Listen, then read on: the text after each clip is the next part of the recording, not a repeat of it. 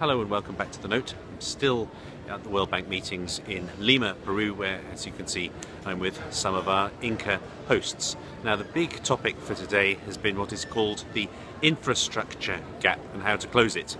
That gap is the critical need for infrastructure across not just the emerging world, which is the main focus here, but even the developed world.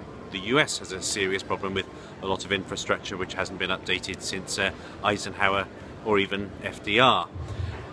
There is a need for this. It is a critical component to allow many people who are currently excluded from the world economy to join it. There is also, in an era of very low rates, a great demand by many institutional investors to find something new to invest in.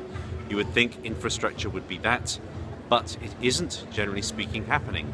Private sector investment in infrastructure isn't rising. Why not? Now, I've chaired a couple of panels on this today. There's plenty of arguments about it, but I think the critical points are that it's not just about the money, although certainly private sector demands to start slapping a price, a cost on something like a road or energy that people have been used to getting for free, come up with understandable political opposition. It's about softer problems. The private sector wants to see that projects are actually ready to go when they arrive, that they have been thought through, that it's clear that they're going to last for a long time. There is also the critical problem that infrastructure investment needs to be come up with all up front. That is a big problem for many big investors to overcome.